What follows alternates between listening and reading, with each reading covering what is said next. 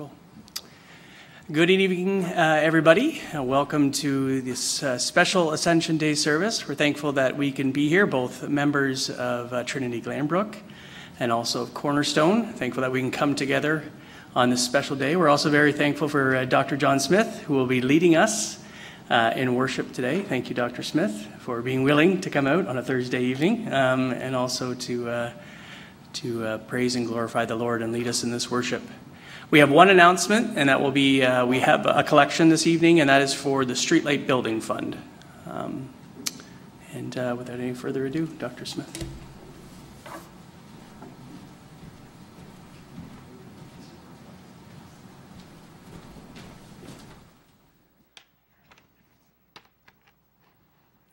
Good evening, brothers and sisters. Please stand to begin this worship service.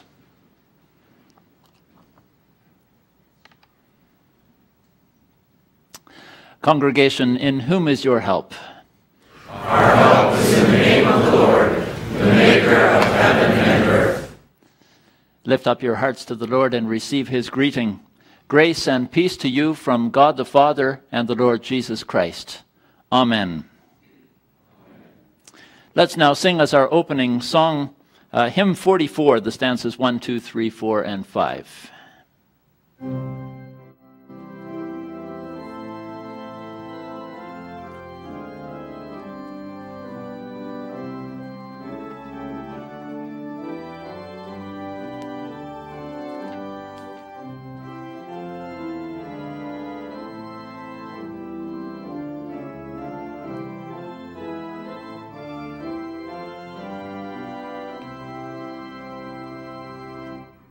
Rejoice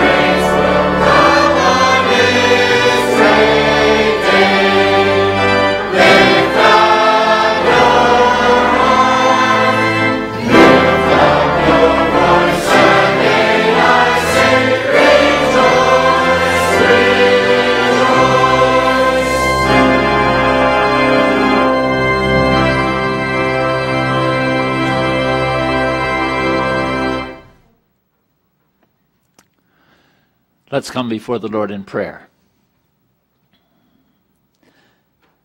Almighty God, gracious and omnipotent Father, we come before your holy throne this evening to give you great praise and to celebrate your great power over this world. Father, we rejoice in who you are. From the very beginning of this world already, you made all things, and every day again you care for the world that you have made. You are a God of love who gives us what we need each day again. We thank you for your deep wisdom, wisdom that is far beyond anything that we can imagine. Every day again, you know how much to give and in what proportion, and you give it to us each day again. Also this evening, when we with joy celebrate the ascension of our Lord and Savior Jesus Christ. Father, we thank you for the great victory that you gave to your Son, for his triumph over death and over the grave, and how you enthroned him in glory at your right hand, giving to him the throne of his forefather David, seating him in the place of all authority and honor, so that everything in heaven and on earth might bow before him and give him praise. For, Father, all praise is due to you. And so we gather here this evening to give you our praises and our prayers, because that is your just due. And we come here to praise your Son, the Lord Jesus Christ. Father, it's a quiet evening, and many in this world don't even think about the ascension of our Savior and his rule in heaven on high. For that, they need to hear the gospel of grace. And so, Father, we pray for your blessing upon that too. Grant that the word of your gospel may continue to go out into this world. We pray also that your work in creation may not go unnoticed. Father, you give us warm weather again, the spring sunshine, a time to plant the crops in the ground. You've given that, Father, and we pray that you would continue to grant favorable weather so that the crops may also grow. For this, too, we look to you and to your gracious hand of giving. Father, we pray that you would bless us now with your Holy Spirit. Receive our praises and our prayers. Open our hearts to understand your word and to rejoice in the blessings that you give. We ask all of these things in Jesus' name alone. Amen.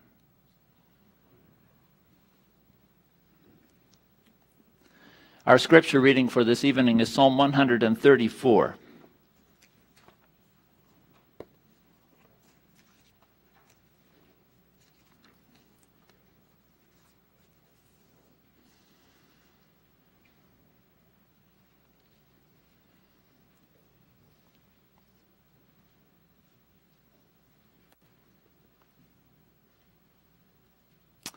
A song of ascents. Come, bless the Lord, all you servants of the Lord, who stand by night in the house of the Lord. Lift up your hands to the holy place, and bless the Lord. May the Lord bless you from Zion, he who made heaven and earth. Let's now also sing this psalm, Psalm 134.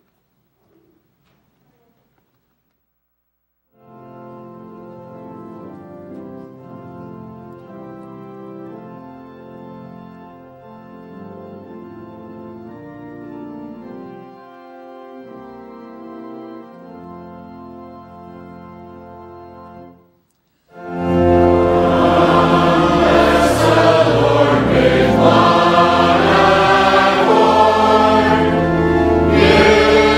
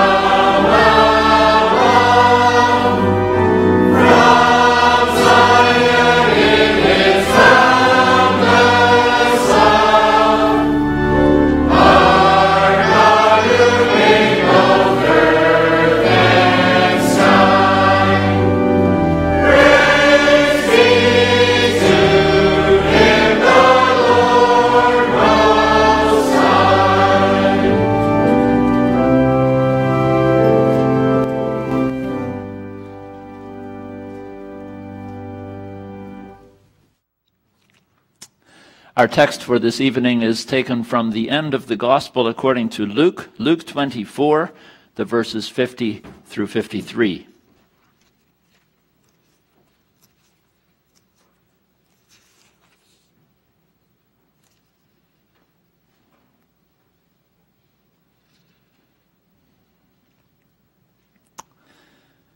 Luke 24, verse 50.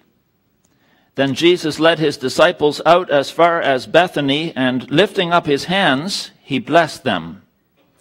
While he blessed them, he parted from them and was carried up into heaven. And they worshipped him and returned to Jerusalem with great joy, and were continually in the temple, blessing God.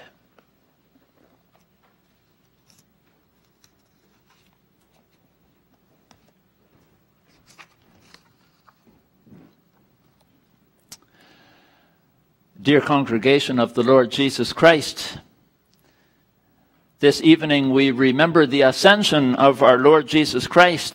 It's one of the great acts of our Savior, important enough to make it into the Apostles' Creed. He ascended into heaven. And yet the Bible is surprisingly brief. There's chapter after chapter about the suffering and death of Christ, but there's only a few verses about his ascension. Matthew's gospel doesn't even mention it. It ends with the Great Commission, "Go therefore and make disciples of all nations, and I will be with you until the close of the age." So Matthew does not emphasize Christ's departure, but his abiding presence with his disciples. Mark does mention the ascension, but only very briefly, almost as a footnote at the end of his gospel. It says there, "After the Lord had spoken to his disciples, he was received up into heaven and sat down at the right hand of God." That's it, half a verse. And some of the oldest copies of the Gospel of Mark don't even have that verse. So then Mark doesn't mention the ascension either. Luke's account has only 2 verses. The Gospel of John does not describe Christ's ascension either. He only hints at it in chapter 20, where Jesus says to Mary Magdalene, "Do not cling to me, for I have not yet ascended to my Father and your Father, to my God and your God. Go to my brothers and say to them, I am ascending to my Father and your Father, my God and your God." So John's gospel ends on the shores of the Sea of Galilee, where Jesus had breakfast with his disciples. So to Matthew's gospel, it ends in Galilee. Both of them stop short of the ascension. And what's striking about this is that of the 4 gospel writers, Matthew and John are the ones who actually saw the ascension happen with their own eyes. They belonged to the 12 apostles. And yet they're the ones who leave it out. Maybe this cautions us not to make too much of the ascension. That it happened is important, but exactly how it happened seems less important. The story of the ascension can raise all kinds of questions. How is heaven connected with earth? Can you get to heaven by going up? How is it that Jesus could ascend to heaven, but rockets and shuttles and space probes and telescopes find no evidence for heaven? The biblical accounts of the ascension don't satisfy all our curious questions. The disciples only saw the first part of the ascension, until a cloud took Jesus out of their sight. More than that they did not see.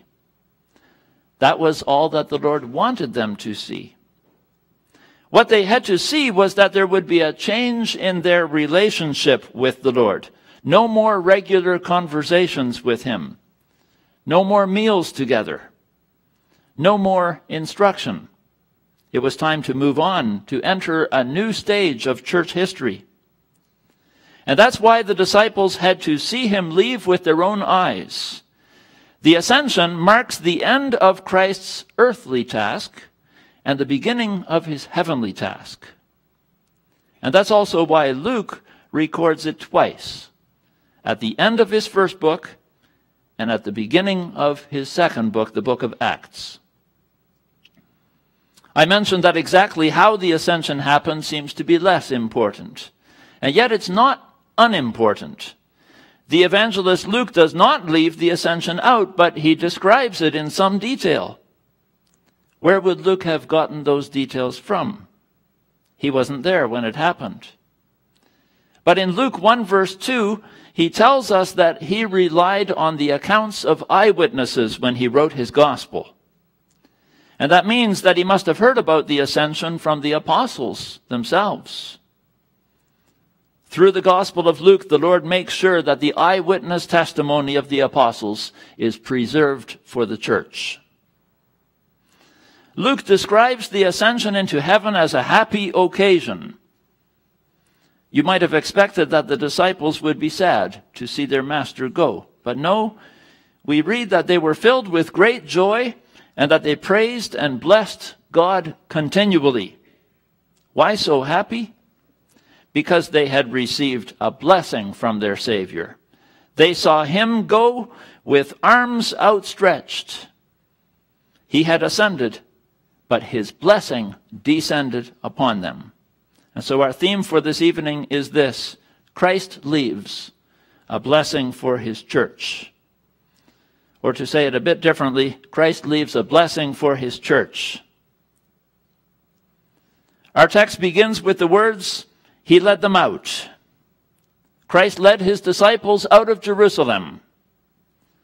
The last time that Christ had gone out of Jerusalem in Luke 23, we do not read that he led, but that he was led, together with two criminals, out of Jerusalem to the cross to die. But that was not the end. Here Jesus is again, leading his disciples as he had led them so many times before. He leads them out of Jerusalem in the direction of Bethany. That means that they probably walked through the temple area, out of the temple gates, and towards the Mount of Olives. The Lord had traveled that road many times before.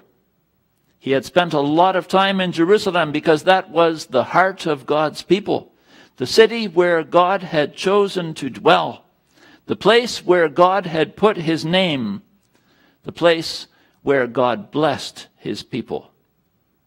As we read from Psalm 134, the Lord bless you from Zion. Psalm 134 can help us to understand our text for this evening. It's a song of ascents. And that means that it is a psalm that the people sang when they went up to Jerusalem to offer sacrifices to the Lord. Psalm 134 is the last of the series of songs of ascents. It was probably sung after the people had offered their sacrifices in the temple and were ready to go home again. All that was left for the people to do was to receive the blessing from the priest. The priest would come out to the people, raise his hands, and then speak those familiar words from Numbers 6. The Lord bless you and keep you. The Lord make his face shine upon you and be gracious to you. The Lord lift up his countenance upon you and give you peace. That is the scene that Psalm 134 describes. You can divide the psalm into two parts. First, the people call out to the priests. And the people say to the priests, bless the Lord, you servants of the Lord. Lift up your hands and bless the Lord. And then the priests would respond, the Lord bless you from Zion. And then God's people would leave the temple with joy and they would start the long trip home again. Many of them would take exactly the same road that Jesus now takes with his disciples, eastward, out of Jerusalem, toward the Mount of Olives. And from there, the road would branch out in different directions, and the people would go their separate ways, some north, some south, some further east. It was a road where people said goodbye. And that is the road where Jesus leads his disciples. His sacrifice, too, is done. And now it's time to say goodbye. He leads them out as far as Bethany, says our translation. The Greek actually says as far as towards Bethany. And what that means is as far as the road that leads to Bethany. Jesus led them as far as the Bethany turnoff. Acts 1 actually specifies that they did not go all the way to Bethany, but they only went as far as the Mount of Olives. And there Jesus raised his hands to bless his disciples. Why there? Why not in Jerusalem itself? Doesn't Psalm 134 say, "The Lord bless you from Zion"? But now the Lord first put some distance between himself and the temple. He walked about a Sabbath day journey away, says Acts 1 verse 12. That's just over a kilometer away.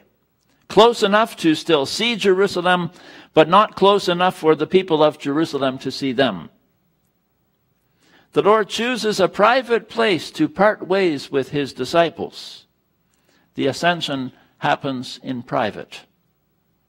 That's not because the Lord did not want people to know about it. He did. But he wanted people to hear about it from his apostles. He wanted people to take their word for it. The Lord shows that from now on, his people have to live not by sight, but by faith alone. The ascension, too, is to be an article of faith. But there's more to it than that. In the past, the blessing was to be given in the temple in Jerusalem. After all, that's where the sacrifice was brought. But Christ's sacrifice was not brought in Jerusalem. He was led out of Jerusalem, outside the city gate, rejected by God's people and rejected by God himself. It reminds you a little bit of the Day of Atonement, which we read about in Leviticus 16. Do you remember what happened on the Day of Atonement? The high priest would place his hands on the head of a goat, and he would confess all the sins of Israel and place those sins on the goat's head. And then the goat would be led away out of the camp, away from the people, carrying away their sins. And that's what Christ did. He took upon himself the sins of God's people, and he carried them away outside the city. So his sacrifice happened outside the holy city. And it began at the Mount of Olives. The last time that Jesus had walked the road from Jerusalem to the Mount of Olives was on the night when he was betrayed. We read that in Luke 22, verse 39. After Jesus instituted the Lord's Supper, he led his disciples out to the Mount of Olives, to the Garden of Gethsemane.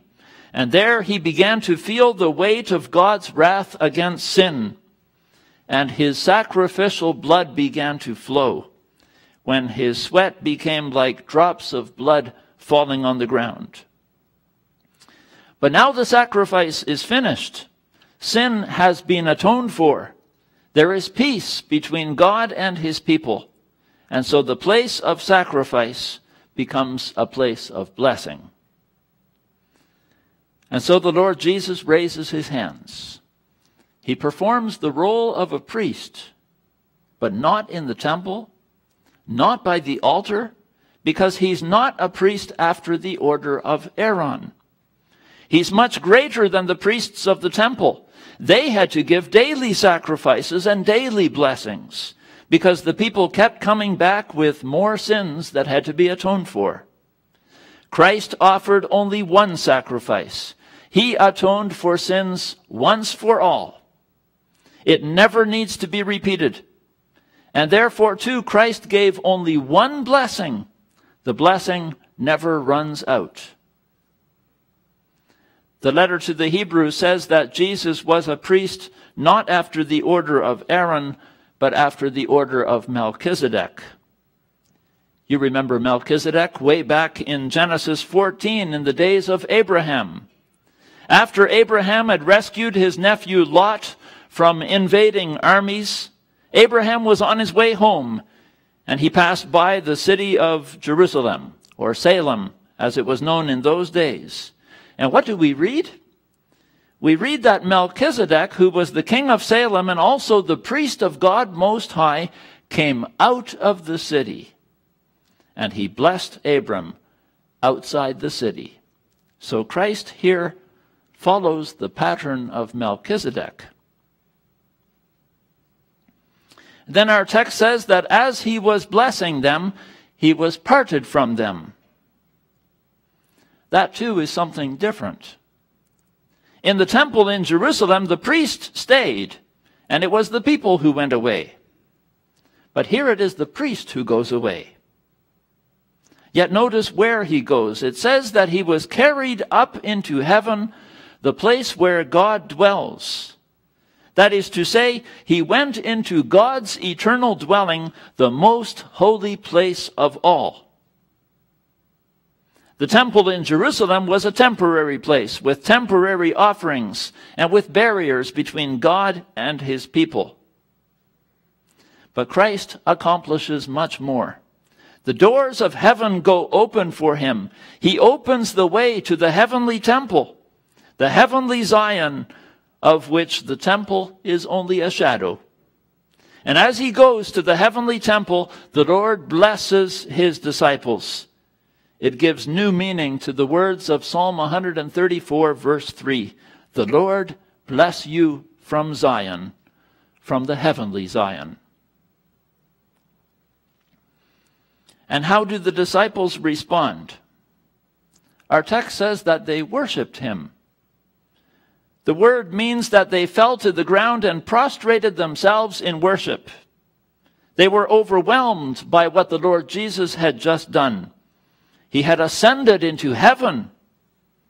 That is a confession that calls us to worship too. Psalm 134 gives a beautiful perspective on worship.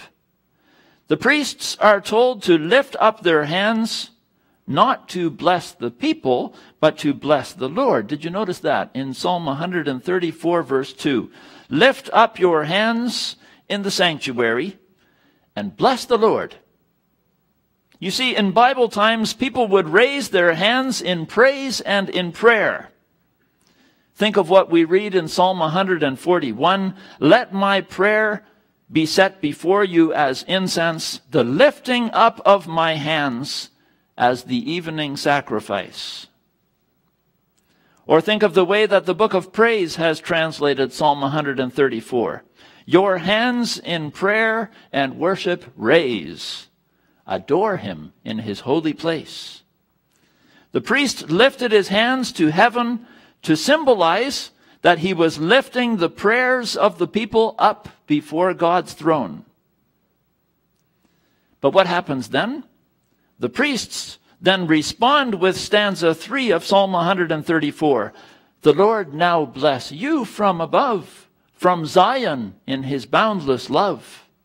And so the outstretched hands of the priest, which have raised the prayers up to God, are now filled with God's blessing, which he places upon the people. That's worship, brothers and sisters. The Lord receives our praises and our prayers, and he responds with his blessing. That gives joy. And so we also read that the disciples returned to Jerusalem with great joy. They were continually in the temple blessing God. Now then you might wonder, why did they return to Jerusalem? To the temple of all places. Isn't that the wrong place? Hadn't Christ just led them away from there? Well, first of all, I'd like you to notice that the Gospel of Luke has come full circle. Luke's Gospel begins in the temple, and it ends in the temple. It begins with Zechariah, the priest after the order of Aaron, who comes out of the holy place to bless the people.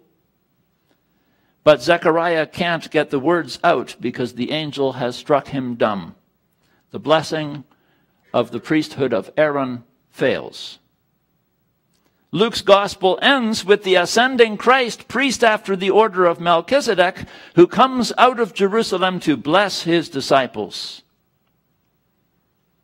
It begins with Simeon and Anna in the temple, praising God because Jesus has come down from the Father. And it ends with the disciples in the temple, praising God because Jesus has gone back to the Father. Secondly, I'd like you to notice that Christ himself had told the disciples to return to Jerusalem. We read that in verse 49. "Stay in the city of Jerusalem," he said, "until you are clothed with power from on high." They had to wait there for the Holy Spirit to come upon them. Once the Holy Spirit came, they could begin to preach. First in Jerusalem, and then out from Jerusalem to the ends of the earth. In the Old Testament age, all roads led to Jerusalem. The people had to go there. But in the New Testament age, all roads lead out of Jerusalem to the ends of the earth. Luke's gospel ends with a small group of disciples worshiping God in the temple. But only 10 days later, at Pentecost, there are already 3,000 more. Then Acts 6 verse 7 tells us that a large number of priests became Christians. In Acts 8, the church spreads out to Samaria. And then in Acts 10, it begins to go to the Gentiles until it reaches all the way to Rome. And since that time, it has spread much further still, all over the world, also to us here in Hamilton. Now that's not surprising. After all, the Old Testament already has that global perspective. Look at the way that Psalm 134 ends. "The Lord who made heaven and earth bless you from Zion."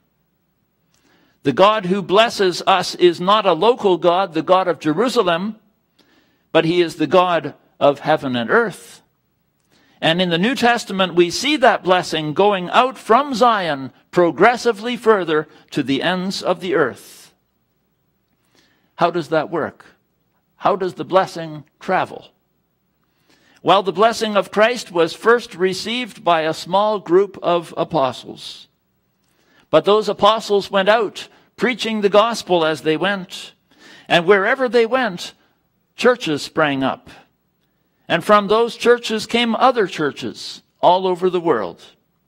And in each of those churches, worship services are held, and the blessing is given.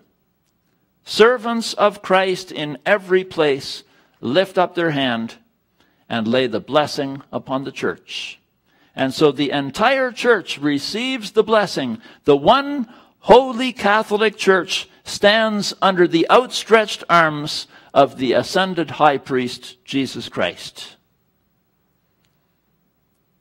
And we, brothers and sisters, we all as priests stretch out our hands to receive the blessing with joy and with longing. We are a kingdom of priests, after all, and priests belong in the temple.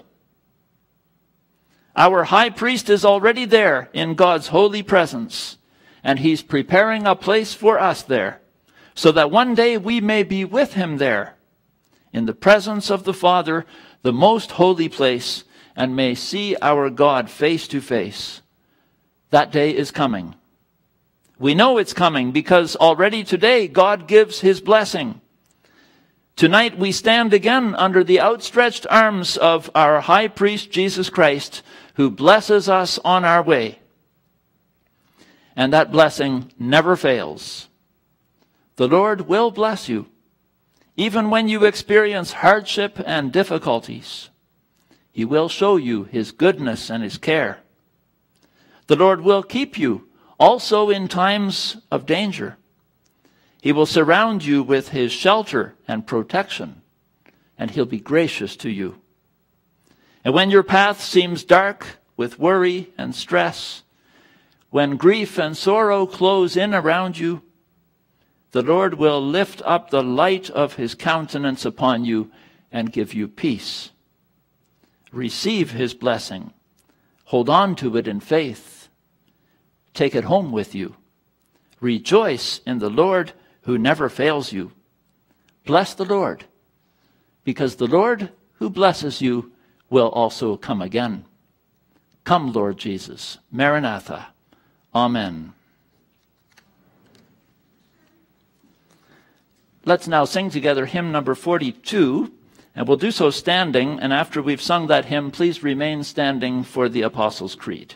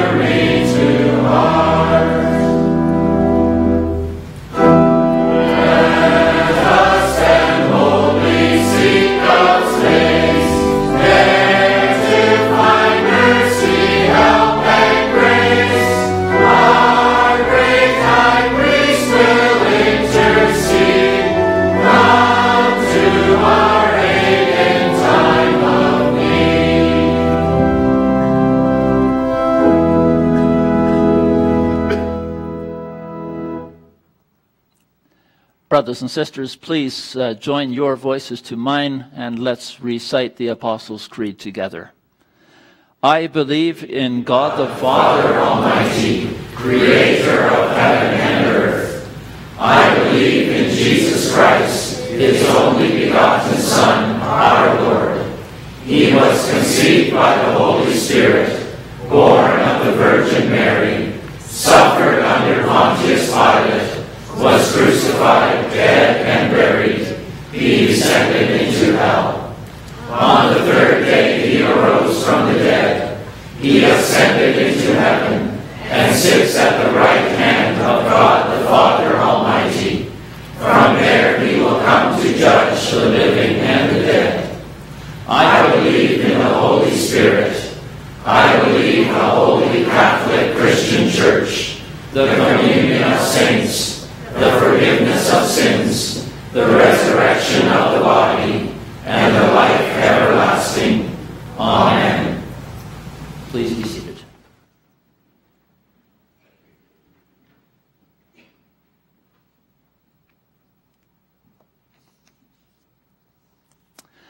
Let's join together in prayer. Our Father in heaven, hallowed be your name. Your kingdom come. Your will be done on earth as it is in heaven. Give us this day our daily bread, and forgive us our debts, as we also have forgiven our debtors. And lead us not into temptation, but deliver us from the evil one. For yours is the kingdom and the power and the glory forever. Amen. You now have an opportunity to bring your offerings of thankfulness before the Lord. And after your gifts have been received, we'll sing as our closing song, hymn number 41, the 3 stanzas of hymn 41.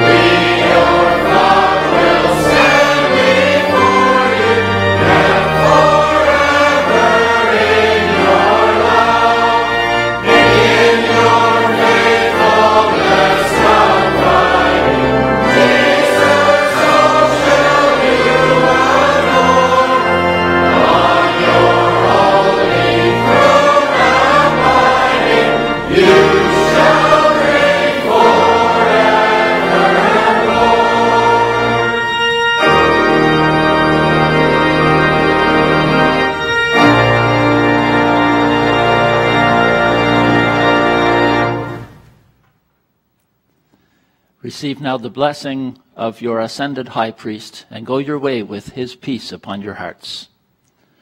The Lord bless you and keep you. The Lord make his face shine upon you and be gracious to you. The Lord lift up his countenance upon you and give you peace. Amen.